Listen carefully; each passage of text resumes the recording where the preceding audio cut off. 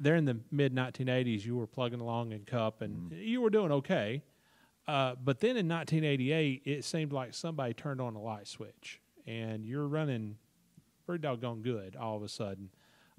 What was the difference that year in particular? I think I didn't have a lot of experience probably when I went to the Cup Series. I was very competitive in the Busch Series, and I was, and it seemed like that for the most part, I was the only young guy that really could run with the Cup guys when they came to run on the speedways. Even though I was pretty new at it, and I was probably the best of the regulars on those type of racetracks, the Charlottes and the Rockinghams and the Darlingtons. But I don't know that means I was ready for the Cup Series necessarily. And I ran 5 races in '83, and then we ran a limited schedule from that point on.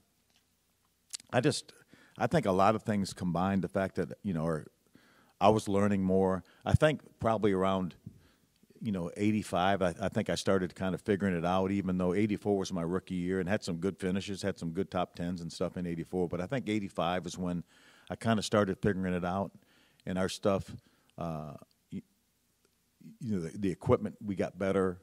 And 87, I was able to run the full season. 87, we were actually going to share one car. Instead of both Benny and I running 16 races or whatever the case may be, we were going to share one car. And then in some of the races, we would run 2 cars, like the Daytona 500. Some of the bigger races, we would run 2. Well, then Tim Richmond got sick, and Rick Hendrick called Benny to drive for Hendrick. Okay. So Benny went to do that. So that opened up the car full-time for me in 1987. So I was able to run all the racetracks in our good equipment. So, again, every year we got better. 84 we were better than 83. 85 we were better than 84. 86 we were better. And 87, we had some pretty good races, some pretty competitive races. And then Oldsmobile came out with a new car in 1988, the Cutlass Supreme, new body style, and I think it was better. And for whatever reason, I think that body style was better, and I was gaining on it, and we just started running well. 1988, you go into the Daytona 500 and you finish 3rd. Mm-hmm. And if it hadn't been for those pesky Allisons up front, yeah.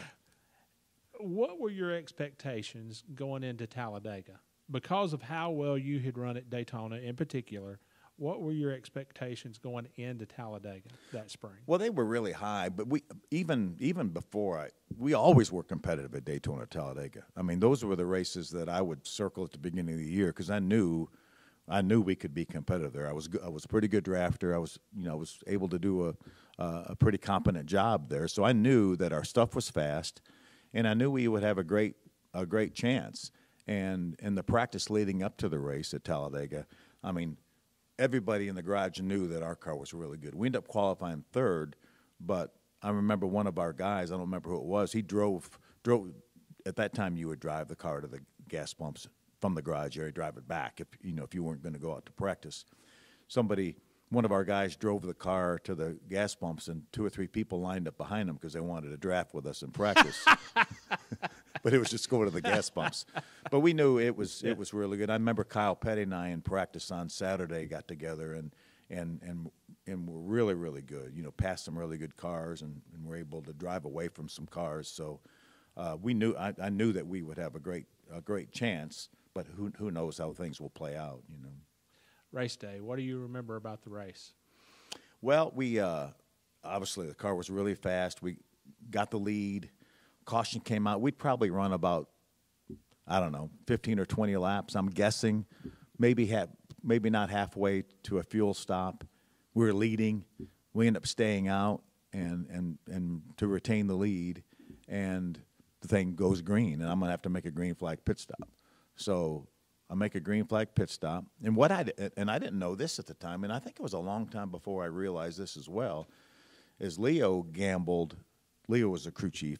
Leo gambled and said, let's just put 1 can of gas in so we'd minimize the time on pit road because, that was the first year of restrictor plates in '88, but we're still probably racing at 200 miles an hour or thereabouts. let's just put one can of gas in so we don't spend as much time on pit road and see if we can get back out in front of the leader to try to, at least stay there again. Then we can run 20 more laps, and they're going to have to pit in 20 laps anyway. So we did that, and we're out, and we came out in front of the leaders, but the draft caught me, and I'm racing. Kenny Schrader was leading the race at the time, and Kenny was trying to lap me. Well, he got loose and spun out, trying to lap me, and that number one, that got me my lap back because I was able to. You didn't have any free pass back then. You had to be in front of the leader when the caution came out and beat him back to the line in order to get your lap back. So I was able to do that. Kenny spun out, and I was able to get back to the start-finish line to get back on the lead lap. So. All right. We talked to Andy Petrie for the show a year or so ago, and let's just say that he said that car was very, very special. Mm-hmm. He wouldn't confirm anything in particular that was special. He just kind of basically grinned and winked about it. Mm-hmm. Once and for all, what was going on with the car that day? Just fast. Ah! It was just fast. It was worth a shot. You'll have to go back. You'll have to go back and talk to Andy then, I guess. All right. When you won at Bristol in what's now the Xfinity Series, you said it was the biggest win of your career. Then you go to Talladega, and you're standing in Victory Lane, and that's a place where your brother had stood, where Richard Petty had stood. Well, Benny actually never won Talladega. Did he not? Mm-mm. That was one of the few racetracks that he wasn't able to win at. Okay. Rockingham, which was his home track because he lived in Ellerby, 10 miles away. He never won at Rockingham. He never won at Martinsville, and he never won at Talladega. About most of the rest of the places he did. With that being said, what did it mean to you to be on the mountaintop? Yeah. Wow. I can't even describe it today. Over 30 years later, just the euphoric. It was something I'd worked. I'm 30 years old at that time, and it's something I'd literally worked my entire life for. And I was at the time. I said, well, this just is just the start. This is just the start, and there's going to be so many more of these. But this one feels so good. It's the first one. 1989. Was Harry Gant considered an actual teammate of yours, or had Richard and Leo split up into two separate teams at that point? What was that dynamic? Hal Needham, who had owned the Skoll team that entire time, had decided to get out at the end of the '88 season. So U.S. Tobacco decided they wanted to keep going with Harry Gant. So the logical thing to do was to come over and join up with Richard and Leo, who owned the team at this point. And we again in '88 we basically ran. I either ran for Richard or for Leo in 1988. We kind of split it up that way. Leo had his races and Richard had his races because we had a shop in Denver, but that all the cars were prepared in. But Leo and Richard both lived in Asheville and ran their business up there. And Leo had actually branched off and started another business, Precision Products Performance, to do all the racing stuff. Richard maintained the other Precision Products business to do mostly industrial kind of work or whatever. So Leo, they decided to bring a second car into our team.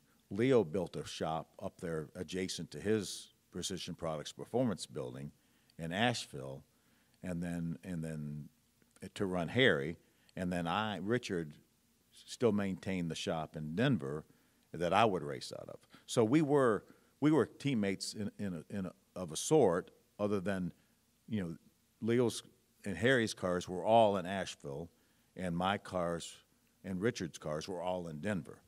Now, Andy at this time had become crew chief, and he went to Asheville with Leo, and then we stayed in Denver in 1989, and Richard was essentially my crew chief, even though he spent most of his time in Asheville, during the week, and then we would meet up and go to the races. At what point was the decision made that you would leave the team at the end of '89? It was, as good as 1988 was, and again, we'd gotten better every year. Yeah. From the time we started in '83, we got better every year, better results, better finishes, top 10 in points in '88, won Talladega, finished third in the 500, third in the Firecracker 400, second at Wilkesboro. Really, seemed like we were on to something. Well, nothing went right in 1989. Nothing went right. Finished fifth in the Daytona 500. I said, okay, well, a great start. And then the rest of the year was just horrible. I wrecked a lot, and we just didn't have the speed. And I was trying to carry it on my shoulders and couldn't do it. Wrecked a lot, got involved in a lot of wrecks, and I just felt like it was time to do something different. So I decided towards the end, maybe September, or whatever, that if there was an opportunity to leave, then I would leave. Did you have a sense that maybe the two teams were taken away from each other, or? Well, I had a sense that I felt like we lost Leo's part of it. Rich and Leo were such a great combination together. And we lost Andy as well, and Andy had really come along and was a terrific crew chief and really knowledgeable. So I felt like that really, I felt like our team really paid the price for that in 1989. Phil, this is a tough question that I ask, and I don't know any other way to put it other than to say, what happened at Morgan-McClure? Well, I thought it was going to be a great opportunity. We went to Daytona and were really, really fast, and got involved in a wreck. Rob Moroso ran into me, and he and I and AJ wrecked or whatever. Then we went to, I think Richmond might have been next, and I wrecked in practice, going out to try to make a mock qualifying run, wreck in practice. And then we end up running the race, and then go to Rockingham and get involved in a wreck at Rockingham. I mean, just started out as bad as it could start out, and Larry McClure decided to make a change. Is there any way to put into words what your reaction was?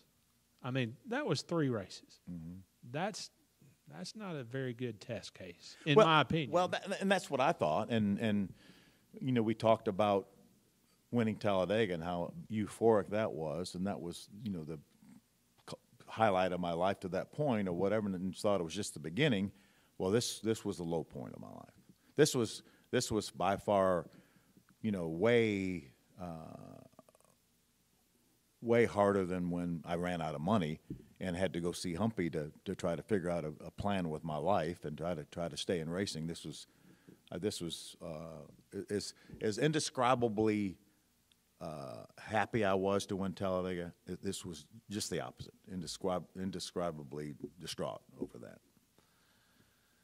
You and I talked very briefly before we started recording, but I did do a story, talk to you and Marcia for a story and scene before I started working there full time about the rumors that were going on concerning your eyesight. You had a cataract surgery on your left eye after the '89 season. Mm-hmm.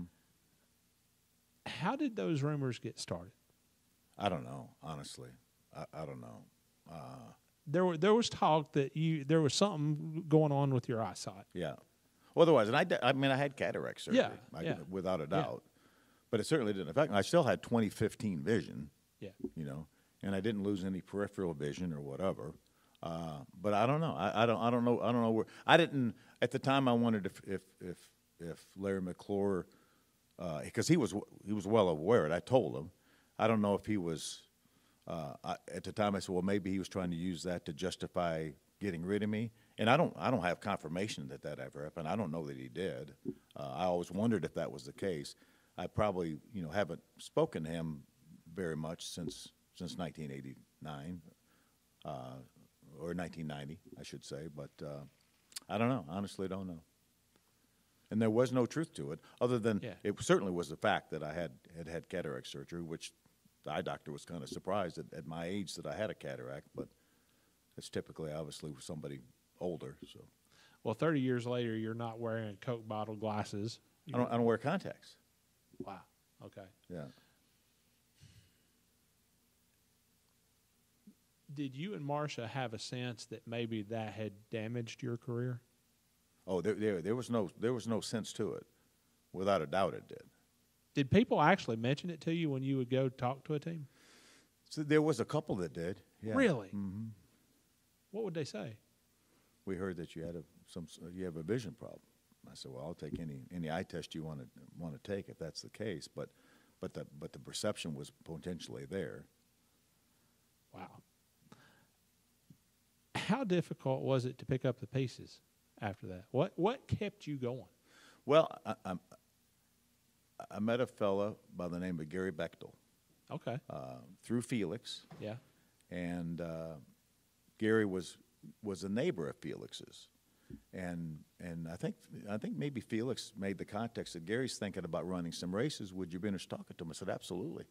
So I went and met with Gary, and he decided to run a few races toward the end of the year. And so that kind of kept me. In 90? 1990. Okay. Mm-hmm. Ran a few races.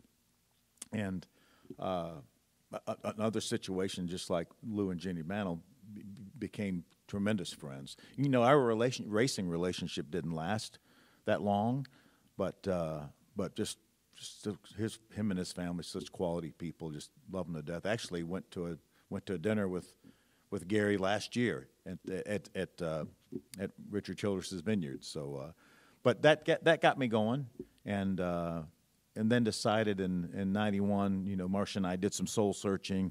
Said, hey, I don't see it happening in the Cup Series. I mean, I talked to people, and I would go to the racetrack and feel like a duck out of water. Try to talk to people about ride.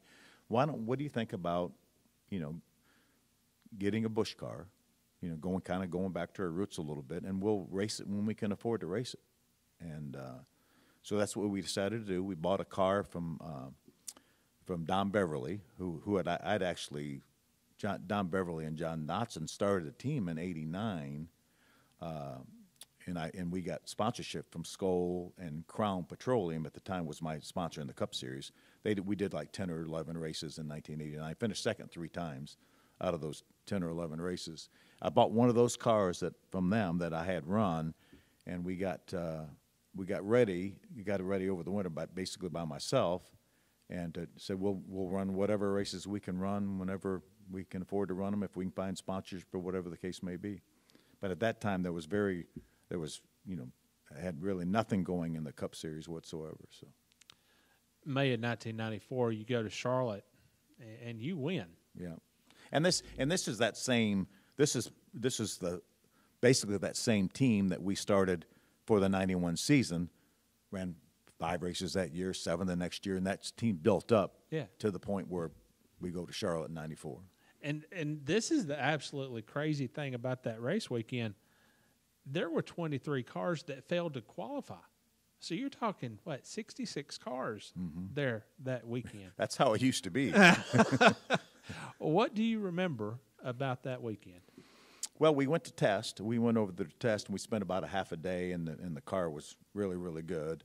And it's kind of a bit of a throwback. Remember way back when I was first getting started, I told you about Tex and Mike really teaching me how to work on a race car. Well, Mike was part of my crew there in 1994, and along with just a lot of friends. And I had one full-time person helping me, Mark Connolly, but Mike and his guys would come from and pit the car and work not only pit the car but work with us during the race weekend or whatever. So. Ted Conder, the late Ted Conder's a good friend of mine. He was a spotter, and he helped us. And when we tested, I knew we had a good car. And then we qualified, I don't know, somewhere around 10th, 12th, something like that. And I knew it was fast. And it was from the time they dropped the green flag, the car was fast. But again, there was a lot of competition. I mean, because there were 60-some cars. I mean, 15, 20 of them had Cup drivers in them. Not necessarily Cup teams running them, but Cup drivers. I mean, Dale Sr. and Michael and Mark Martin and for Roush or whatever. So, but the thing was just fast, and finally got the lead in the second half of the race. made a pit stop. We had a lug nut get jammed in the lug wrench, and lost the lead. I said, "Don't worry about it. We'll get it back. Car's good enough. We'll get it back." So we finally chased Mark down and caught him and passed him and drove away. Drove away from Mark Martin in a Busch Series in a race. Busch Series, yeah. Yeah. You almost said that with a straight face. Well, yeah. I remember when early on, going back early on, I finished like 4th at Darlington, which was really disappointing because Mark finished 3rd, and usually if if you finish behind Mark, you should have been 2nd, but Mark didn't win that day. But anyway, yeah, that was huge. I mean, that was huge. And we talked about how big it was to win at Bristol and how big it was to win at Talladega. But after what I'd been through probably the previous 5 years, I'm not sure that win at Charlotte wasn't the most special of my career, honestly.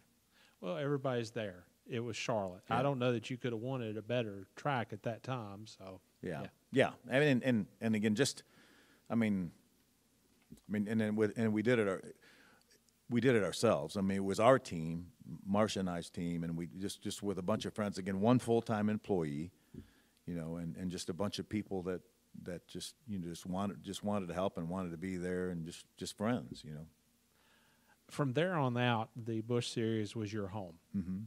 Was that something that you were satisfied with, or were you looking for an opportunity in Cup? I think probably at that point I'm still looking for an opportunity, and that weekend when we won the Busch race at Charlotte in '94, that was the weekend that John Andretti did the double, and I actually had practiced John's Cup car. He was driving for Billy Hagan, okay, so I had practiced the Cup car, and if John didn't make it back from Indy, then I would have driven that car in the race that year. So I was still looking for Cup opportunities, and I actually I ran a few races for Harry Melling later that year, so I mean at that point I was still looking for Cup opportunities. The year 2000 was your last in the seat full time. I think you did one race in 2001. In 2001, driving for Tad and Jody. Did you just simply make the decision to walk away from the sport, or was that maybe something where you just couldn't find a ride? Or no, ESPN had been talking to me about doing TV, and we didn't have a very good year in 2000, and I hated that for Tad and Jody. I didn't think our leadership there on the car side was somebody that could make a difference, and I didn't. I made the choice not to go to Tad and say, I think we need to, get rid of some people and get some new people in here. I decided, well, maybe it's time for me to do something different, and I went ahead and talked to ESPN and went ahead and started doing TV the next year. Of course, the year 2000 was very difficult for a lot of reasons. We've lost Adam, and we lost Kenny, and we lost Tony. And there was such a controversy about safety. Did that play anything at all into your decision? Not at all. Okay. Yeah. Honestly, I never got in a race car. I raced for maybe 22 years. I never got in a race car and worried about my safety. Never once. Even people talk about. We talked earlier about the wreck I had at Talladega. I couldn't wait to get back to Talladega the next time I went back there. Couldn't wait because I knew I would have a good shot. I mean, it never thought about it again. Never crossed my mind. Never thought about safety one time ever getting in a race car. What was your transition to the booth like? Did you have any kind of withdrawal pains from not being in the seat? I really didn't intend. I hadn't intended on retiring. I would, was looking for money at the time to try to do some races. And Gene Need was over running the operation for Kerr Agajanian, and the opportunity was there. If we could have found some money to run a second car for them, they had Jay Sauter was in the primary car, and I never really could find anything to get it going. They actually found a sponsor, and I ran Kentucky, which was my last official race for Gene and Mike Kerb and Kerry Agajanian, but we never really found any more money, and I probably even for a couple of years after that I would have got back in the seat.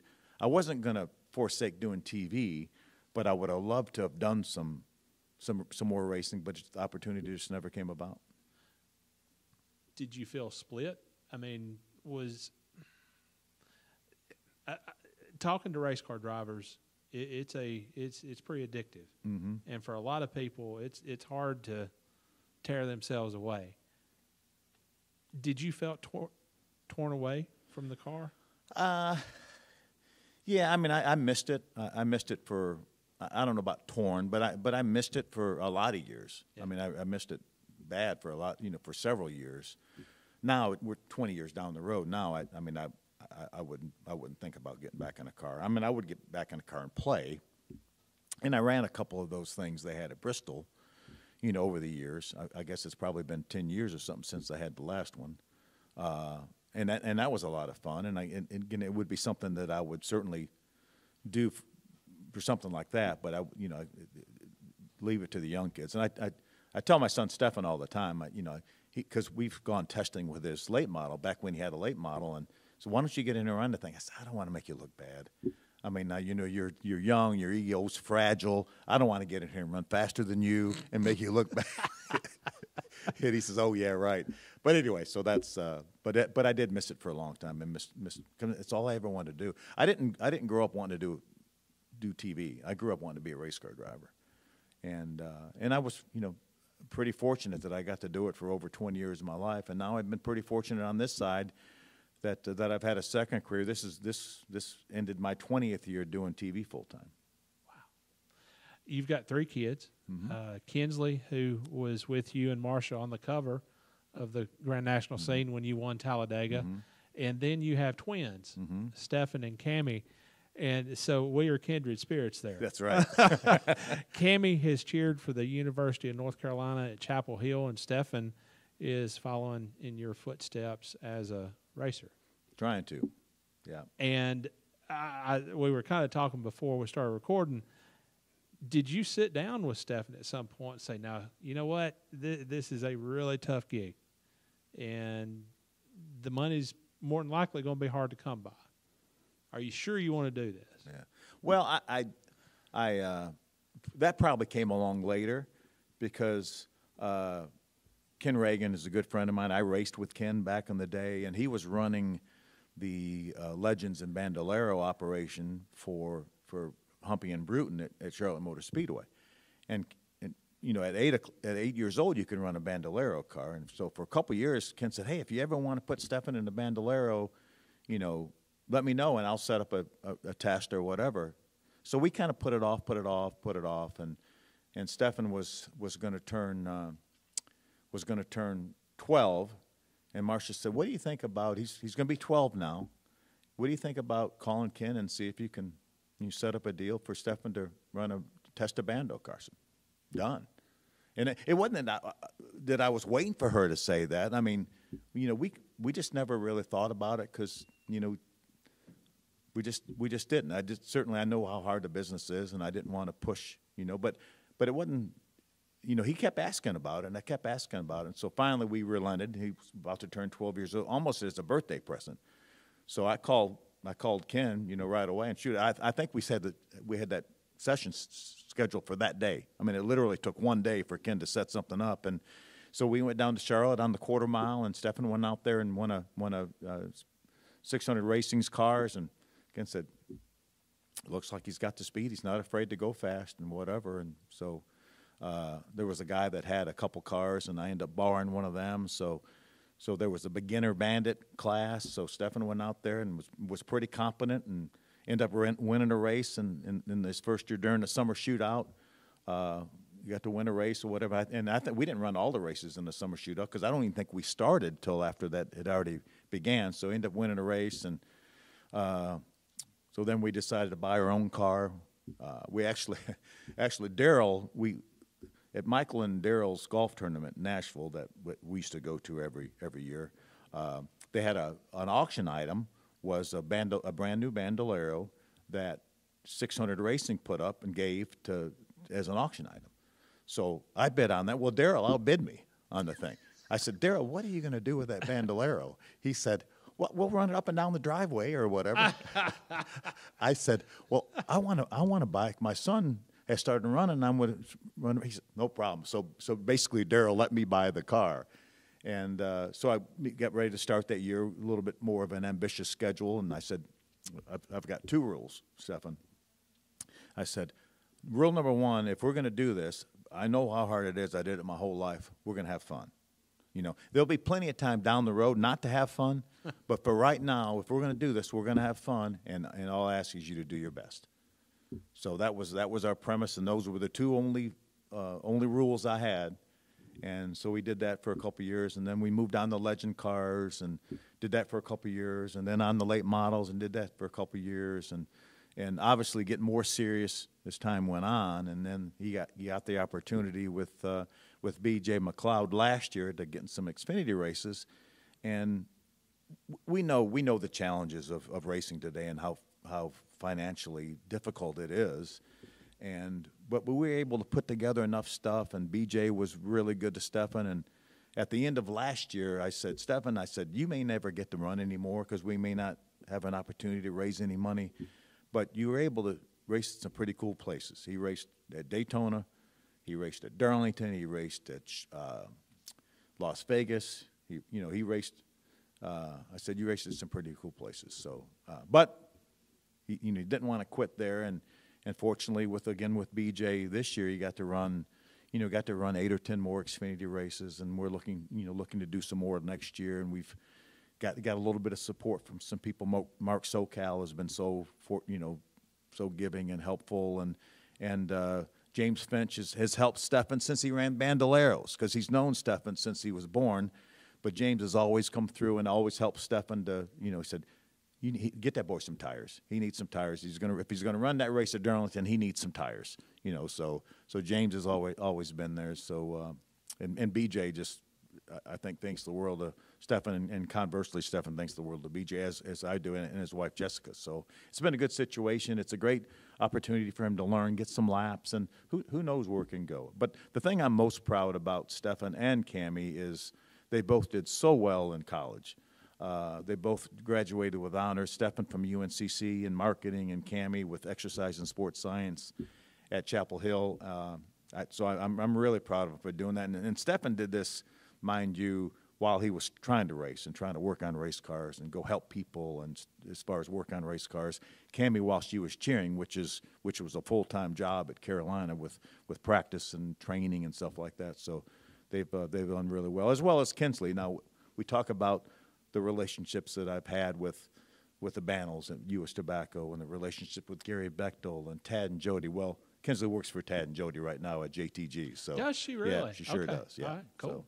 So I'm proud of all my kids. Cammie went to Chapel Hill, and Stefan went to UNC Charlotte. As the father of twins who may or may not be about to head to separate schools for the first time in their lives, how difficult a transition was that for Cammie and Stefan, and maybe Phil and Marcia? It was easy for Cammie and Stefan. Okay. Really easy. Okay. Yeah, because they fought most of their lives, honestly. It just at the end of high school, yeah, they end up having the same group of friends, and I think they got closer at the end of high school than they had ever been in their lives, and then, but I don't. It was never an issue, but I think they talked more once they went away to separate schools or whatever than they had before, and once they graduated, right now they're both home, and they're actually possibly looking for a place, a condo or a townhome to buy together. So it's amazing the transformation, because I mean, they literally fought probably till they were 15 or 16 years old, and most of it instigated by Stefan, I must say. So, yeah. So what I hear you saying is, Rick, it's going to be okay. It's going to be fine. You're going to be fine. You and your wife will be fine. All right, man. Cool.